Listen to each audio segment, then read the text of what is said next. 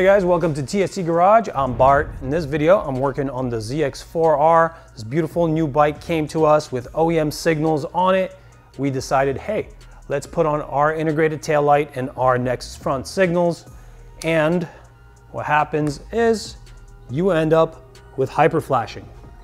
The OEM relay on this bike and many other bikes is set up so that when OEM lighting is still on the bike, it'll function properly. If something changes in the current draw characteristics of the signaling equipment, it'll alert you that something changed or something's wrong via fast flashing. Now, when you're riding around the streets and signaling, you probably don't want hyperflash. It's a little bit confusing to drivers. It's faster than the OEM 85 cycle per minute rate. What do? Here's your solution. This is our Gen 2 flasher relay. It is a direct replacement for the unit on this bike. Plugs right in, uses the same mounting technology to be mounted onto a tab. And here's the best part, it's toolless. We do not need to remove anything to access it. Now, in our video flow, we did remove some panels so that we can show you in detail what's happening when I'm connecting it, when I'm dislodging it, and all that stuff. But you will not need to remove any of that. I'll show you what it looks like from the outside. That video is only for your detailed view. All right.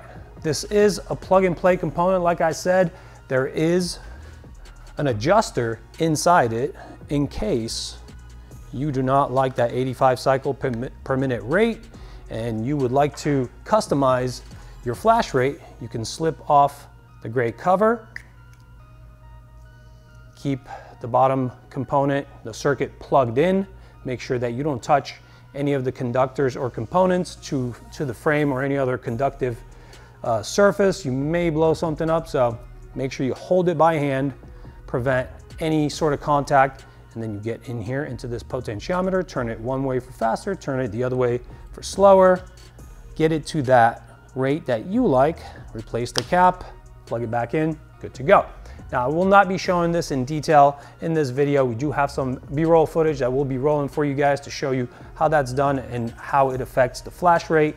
In this video, I will just be taking the OEM relay off and replacing it with this, putting this back on the frame and showing you what it looks like when the resultant flash rate is 85 cycles per minute.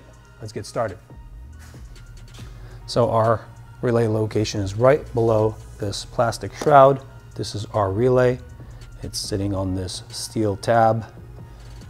I get my hand in underneath and just dislodge this guy. I help myself with my right hand by prying up on this plastic. And then we have the relay come off. This is the locking feature for the connector. Press this down, withdraw it. Then I will scavenge this rubber keeper. Grab our new Gen 2 relay. Get the rubber keeper on. Reconnect, and then remount back on the tab.